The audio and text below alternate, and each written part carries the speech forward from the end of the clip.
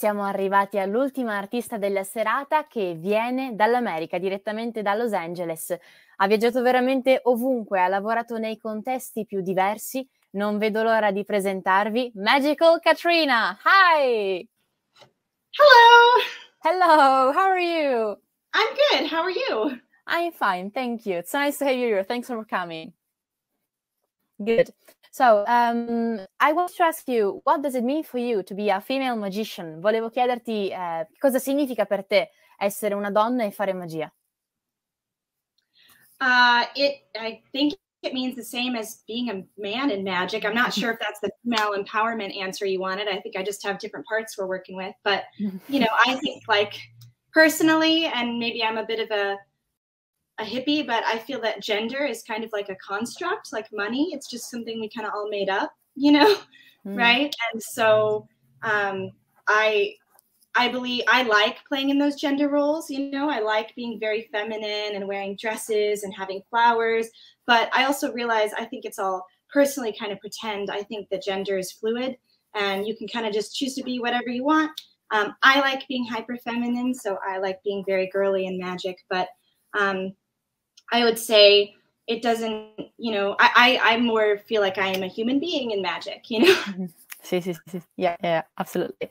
E appunto chiedendoci cosa significasse per lei, e tra l'altro eccola qui in una locandina di un suo spettacolo virtuale che continua ad avere date su date su date. I was saying that this is a virtual show you're doing, that it's having a lot of audience and you're constantly having new dates every single, you know, in this period. So,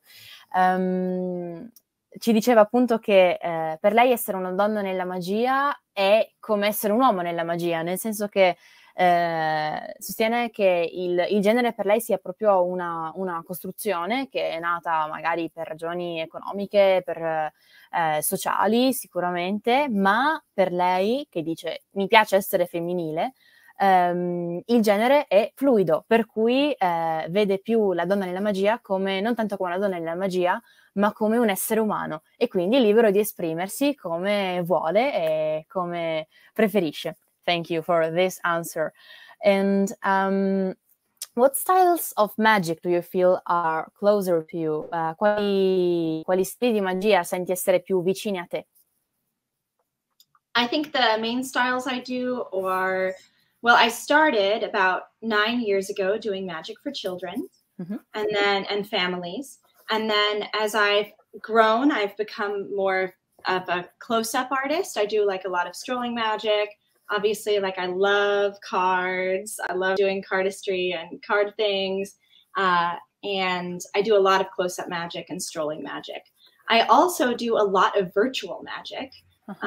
I have been called by a few people the queen of virtual shows. I don't know if that's true, but I think I'm doing a lot of virtual magic, more than a lot of other people, I guess. I wrote an article. I have a reoccurring monthly article in the Linking Ring, which is the International Brotherhood of Magicians magazine, on virtual magic. And I did a penguin lecture on virtual magic. And I really just, you know, do a lot of virtual magic. Do you want to see a virtual magic trick? Oh, if you can, yeah. Wait, let me just translate this so that people can follow us up, and then you'll show us everything, because I'm really curious about what you're going to show us. Ci diceva appunto che lei ha iniziato quando aveva circa 9 anni facendo magia per bambini e per famiglie, e poi dopo si è avvicinata al close-up e le interessano moltissimo le carte, fa cardistry, quindi acrobazie con le carte, e poi si è avvicinata al mondo della magia virtuale, e tanto da riuscire ad avere un inserto mensile sulla rivista Linking Ring, The Linking Ring, che è una delle riviste più importanti al mondo proprio sull'argomento, e addirittura anche diciamo una conferenza sulla Penguin, che è un'importantissima altra diciamo piattaforma per magia, e adesso ci mostrerà proprio un gioco di magia virtuale. Yeah, go for it. Okay, great. So I need you to just, what's your favorite card? My favorite card, the 9 of Spades. 9 of Spades. Okay, I'm sure you know that the Queen of Hearts and the King and the Ace are always like the most commonly chosen cards, but you chose the 9 of Spades. Yeah. Oh, yes? I can even change my mind. If you want, I can choose the Queen of Hearts. I even like that. No. I wasn't trying to, unless you want to. Do you want to change your mind? No. Okay, I keep the 9 of spades. No, I was going to say, you think outside of the box. You are original, because most of the time when I do virtual shows, people choose the Queen of Hearts. I wasn't trying to trick you into choosing the Queen of Hearts. All right. Unless you want to, you can change your mind. No, it's all right. Okay. Mi ha chiesto appunto se potessi scegliere una carta, e ho detto il 9 di picche. Go for it. Okay. I like a woman who knows what she wants. Very good. So you say 9 of spades? Yeah. Okay, what I want you to do is I want you to hold up that 9 of spades. Really see it in your hand. All right. Yes, I can see it. Very good acting. Very good. And now I want you to take that 9 of spades, and I want you to throw it into this empty glass and say abracadabra on the count of 3, okay? All right. 1, 2, 3. Abracadabra. Ooh. Let me bring my chair with me. We can see a card in the glass. We can hear a card in the glass. Do you hear that clink sound? Yeah, I do. Your card. The 9 of spades! No. It's incredible! Wow! This is what they call virtual magic. È incredibile, questa è stata una cosa assolutamente improvvisata che di Magical Katrina ci ha appunto mostrato, proprio per farci vedere come sta lavorando tantissimo su questo lato della magia virtuale, molto interattiva, molto visuale. You're amazing, great. Oh, thank you so much for this. Could you share a funny moment that happened during a performance? Potresti appunto condividere con noi un momento divertente che ti è successo durante un'esibizione? Well, I was filming with Penn and Teller Fool Us, and I think maybe you'll play that video, I'm not sure. And there was all these different pictures of different people, and I asked Penn to say out loud which one he wanted, and instead of listening to my directions, he grabbed one of the cards and threw it off the table. And I remember just being internally, I was like, oh my God. Because, if you don't want someone to touch your props and then they do, it can maybe ruin the whole trick. So, but I didn't want to give that away. So I just kind of had to keep a straight face. And I don't know if he knew that he was messing with it and did it on purpose to just kind of try and figure out how it works, or throw me off, or if he really was genuinely didn't realize he was almost messing up the trick. Fortunately, it didn't actually mess up the trick. The cards ended up being correct anyway, but there was a moment in my head where I was just like, oh no. And, you can watch the video. I tried to keep very calm.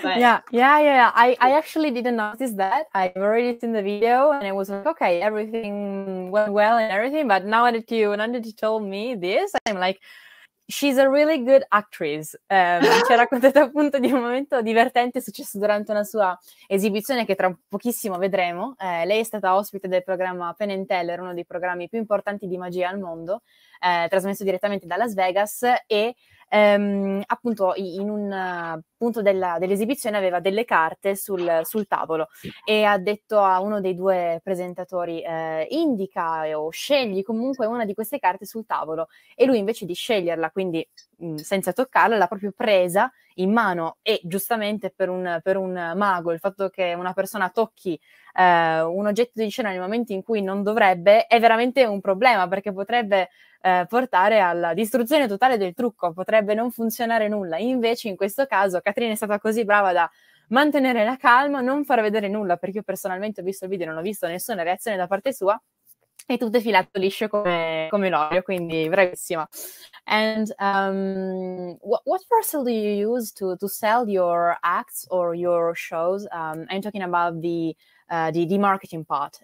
Quale processo usi per vendere i tuoi numeri, i tuoi spettacoli dal punto di vista del marketing? So what person do I use, or what do I do? What process? Oh, so many things.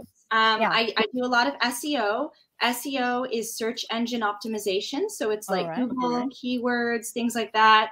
I highly recommend people look into that, search engine optimization. I hire someone on Upwork.com, which is an international thing. Anyone can do that, to write blog posts and put keywords into them. So things like virtual corporate holiday show, or, walk around wedding magician Los Angeles, things like that. I also do a lot of Google ads. and just lots of online stuff. I find that's how people find me, since I do a lot of, virtual magic. That's where people are looking, is online. So that's a lot of what I do. I do things like this anytime anybody wants to interview me or do a story about me. Like I was written up in the Wall Street Journal and the Washington Post. Wow. In America, those are big things. I don't know if you've heard of them in Italy, but cool. Yeah. So I just say, actually, it's I do. Wow. That's I think incredible. those people found me from Googling female magician. And I know a lot of women in my area in Los Angeles. I've had them see my website and say, oh, that's offensive to put female magician on your website because, it's like saying female pilot or female president. Like you shouldn't have to say female. It's like saying black magician. Like that doesn't have to do with the magic. As I said earlier, I think gender is kind of a made up role, but I find, even though it is kind of redundant to say female magician and not necessary, people are searching for that. People that want magicians for their daughter's birthday parties, that want to do it for their women in entrepreneurial group, that women in business. So I find that, even if it is kind of silly to put women in magic, I think for everyone, you should use what makes you different to stand out. And being a woman in magic is different. And so, like, I recognize that it's kind of like a gimmick, but it's, I am a woman in magic. And I think that all the people looking for that will find me, and the other women that don't put it on their website, I'll just take all the jobs. Yeah, right. Yeah, that's the right thing to do. I do agree with you.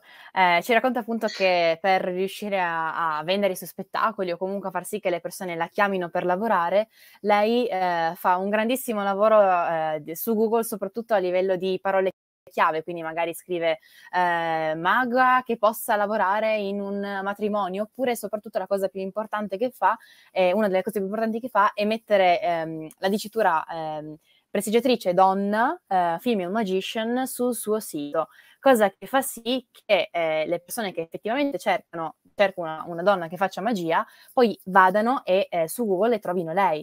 E lei dice sicuramente non è necessario scrivere donna, perché va benissimo, non ci sono differenze di genere, però in effetti questo è quello che le persone cercano, e quindi lei dice mettendo queste parole chiave riesco effettivamente ad avere più clienti, e questo ha fatto sì, e soprattutto il fatto di fare anche magia online, che molte più persone avessero potuto vedermi, e quindi è riuscita a finire su giornali come il Wall Street Journal oppure il Washington Post, che sono i giornali più importanti al mondo, e questo sicuramente è un'ottima cosa che la nostra Katrina ha fatto.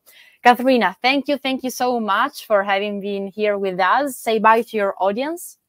Bye, audience. E adesso vi mostriamo l'ultima esibizione della serata di questo speciale Natale, proprio con Katrina che si esibisce a Penn & Teller Full House direttamente da Las Vegas, direi con il video 29 per Giacomo. Buona visione. Magical Katrina! Ladies and gentlemen, give it up for Magical Katrina! Yay! It is such an honor to be here. My name is Katrina, and I'm an old-fashioned girl who likes old-timey things from days gone by, like wearing vintage clothing, swing dancing, rotary phones, Penn and Teller. So you can imagine what an amazing thrill it is to be here today. But I didn't just come here to meet my magical heroes. I came here because I need help. For the past few years, my dating life has been unsuccessful. And honestly, I think it's because of a lack of judgment. I should probably stop dating magicians. Yeah. So I actually came here to get some dating advice. Penn, would you come up and help me? I'll do my best. Yeah. Oh, yay!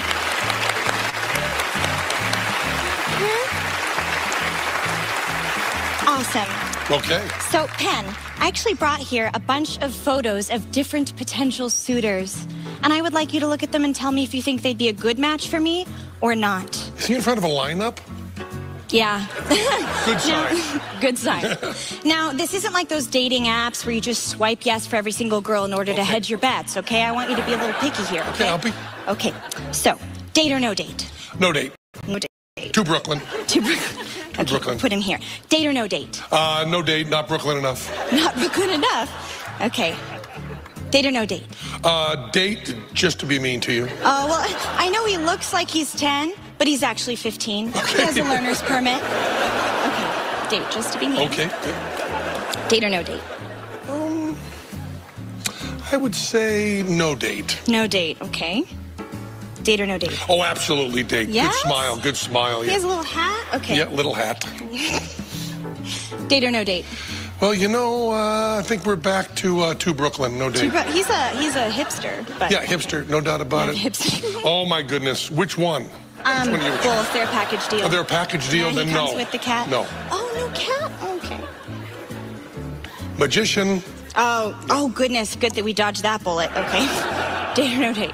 good choice. Good job. Oh, is this for me or for you? For you. Oh, okay.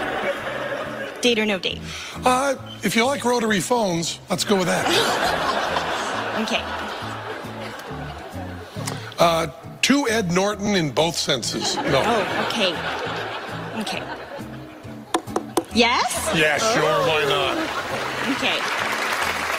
Now, that means these are all no's. Okay, right? those are all no. And these are all yeses. So Yes, this they are. is, oh gosh, how many is this? This is, we have 1, 2, 3, 4, 5 different people I could go out on dates with. That's still a lot. Could you just point to the one that you think would be my one perfect match, Pen? You know, I'm going to go with the one who looks the most pleasant and the most fun. Oh my goodness, this one? Yes. Okay, so that means these are all no's. Now, Pen, I actually have a confession to make, okay? Before I came here, being the independent woman that I am, like Beyonce, I already knew which one that I wanted to choose, but I needed a second opinion to confirm. So I actually took these and I drew big black X's on every single one of these cards. All of them, except for one, my favorite one, which I drew a big green check mark on, the very same one that you chose. Pen, could you check. show everyone the green check mark? There's the green check mark right there. Yes, Magical Katrina! Siamo arrivati alla fine di questa diretta. Io non posso fare altro che ringraziare tantissimo tutte le artiste che sono state qui con noi questa sera, in ordine di apparizione Alice, Esila, Martilda, Maga Psyche Lady and Magical Katrina.